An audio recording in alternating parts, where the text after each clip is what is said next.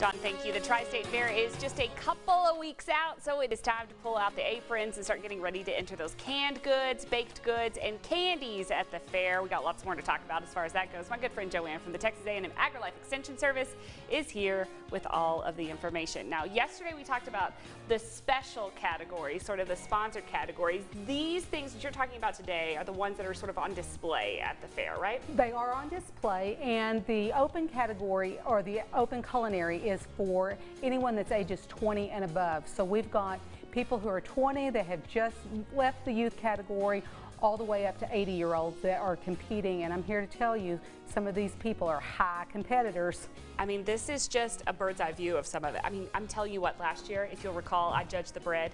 It was life-altering, wasn't it? Oh, we have the best cooks in the Texas Panhandle. There was so much amazing stuff out there, for sure. So there are a whole bunch of different categories. You want to talk about a few of them? So we've got 15 different divisions that people can enter their goods in, and so for example, the breads, and our own Megan is going to be judging those I've this been year. practicing. Yeah, it's so fun. We're going to be doing that. We've got some new items that's in some of these categories. For instance, in the bread category, you'll be judging jalapeno cornbread this year. Oh, that sounds so good. There's a whole new category for that. We also have whole cakes that are not iced. That would be like some of those quick breads, as well as cakes to be iced. That's the third division. And with that one, we've included gingerbread houses this year. Oh, how fun. So if somebody is really good on gingerbread houses, this would be the time to pull out some gumdrops and make some gingerbread. Get in the mood for the season. Get that up there and going.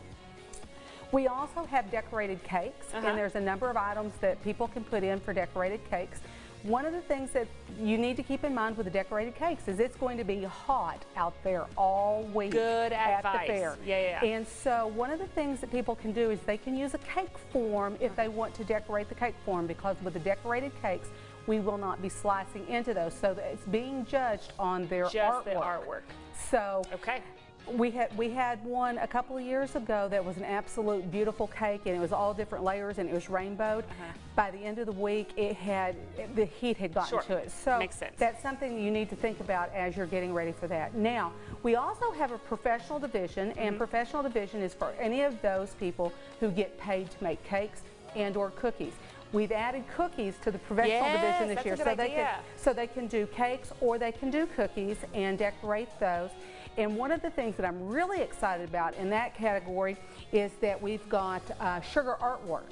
This is something brand new. They're doing at some of the other fairs, and we thought that would be so cool for our professionals to be able to enter their artwork. Yeah. Now, on top of that, for our professionals, if they want to bring in a business card, we won't have it there while the products are being judged, but when the item has been, when judging is complete, we will put people's business cards with their entries. Therefore, they can advertise and let people know who did what. But I'm really excited about this new category with the artwork. Like that. That is so cool.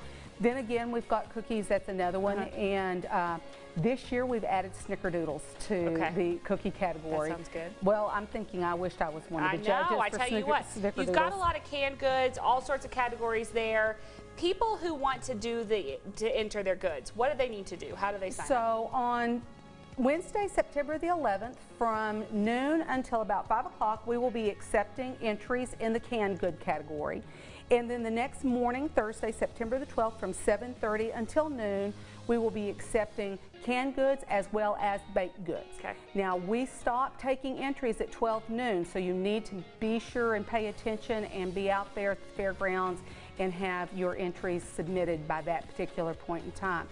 And people go, but the book said, well, each one of the contests have a different judging time. So Open Culinary will end at 12 o'clock, and then we will begin judging shortly after 1 and have those judged on Thursday. And then the fair opens on Friday, and you can come in and see how you placed on Friday. Oh, that's awesome.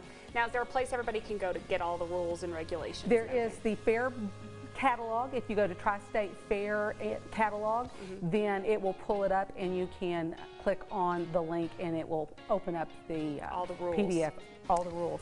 Thank you, my friend. I'm looking forward to it. I'm excited. It's always a good time. It's going to be great. Joanne, thank you, my friend. Stick around, everybody. Do your kids leave for school happy and excited, and then they come home and